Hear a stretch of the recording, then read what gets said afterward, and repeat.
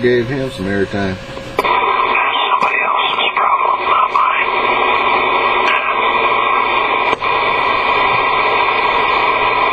What's wrong, Robbie?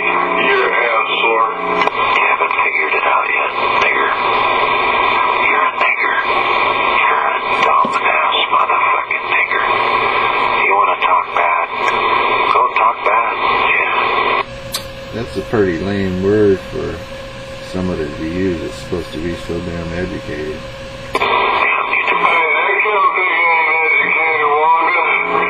He out here telling his business he made $300,000 on the damn airwaves. I guess he had a board meeting on the fucking AM. AM station, man. That ain't too damn right. And now he's out here, smart guy like he is. He out here mad now. It's pretty easy. Hey, 41067. Like I said, it's supposed to be smart. That's right. He thinks that me and you can't talk, man, but I don't get it. Hey, I got a big ass radio sitting over here, man. I can barely bring this thing in the house, man. I think it weighs 100 pounds. Hey, 410. Well, I got kicked out of the house, man. I'm out in the garage. Too noisy down there on that Skipland channel, man. Hold it all, Michael. I gotta take a trip out the bullet, but take care, Wonka. Hey, been a lot of DX in the airwaves. I'm back quiet. Hey, 410. Hey, when you going? I don't know, man.